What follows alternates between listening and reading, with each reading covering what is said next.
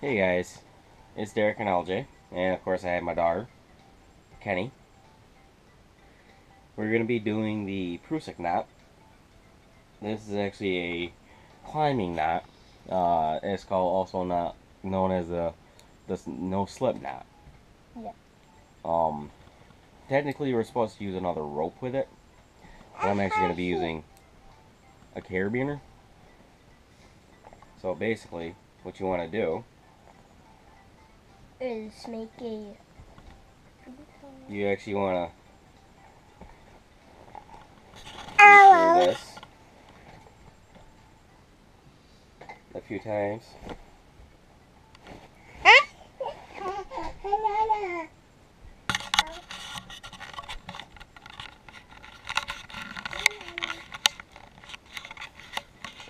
So you're gonna want to get to looking like this.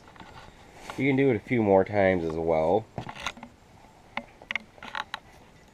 but the basic idea is, you know, the more loops you get, the more friction it'll actually hold. Then pull it tight. That way it'll actually hold better to what you're doing. And yes, I am holding up. I'm actually putting a little bit of force onto it. And as you can see, it's not as easy to pull. So that way, if you're actually got this, if this is actually a rope, this will actually slide a lot less. Hence the name, the friction knot.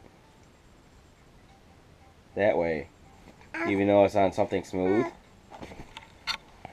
it's still hard to pull. Other than that, this is the prusik knot. This is a good knot for climbing, or if you want to hang something up and not have it move. Very easy knot to get out. And I just pull it and it's out. Until then, we'll have more knots for you and, you know, more videos for you. I hope you click like, subscribe, and we'll keep you posted.